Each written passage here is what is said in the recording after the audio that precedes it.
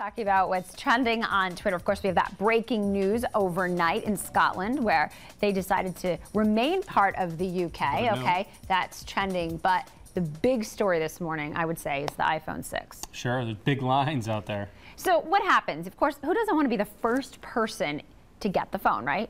So this happened in Australia. A guy goes, he gets the phone, and what's he going to do? He's going to be interviewed live on TV. But look what happened when he went to show off his new phone.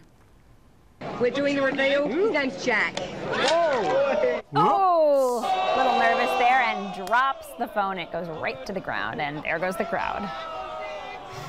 Oh. That's a pretty big flubber for your national TV spotlight. He's been waiting there for weeks. He drops it. Oh, I drop my phone every day. We did hear, though, that the phone actually handled it well. So maybe that's good for Apple, that the phone can handle falling to the ground. That is good. And like I said, I do drop mine every day, and it's still going. Get a case for it right away. In fact, before maybe they can just sell it with a case. They need a rugged version for you. Get the case first. I still have my iPhone 4. That's pretty funny. We have to get the new one. We'll see. I like to wait. I'm not going to be waiting in line. I'll wait till it all dies down a little bit. Well, what do you think? Are you going to wait till it dies down, or are you going to be one of the people out there today to get the new iPhone? Let us know. We're on Twitter and Facebook. Mike, you are? @Mike Brookins. Put it in your Twitter.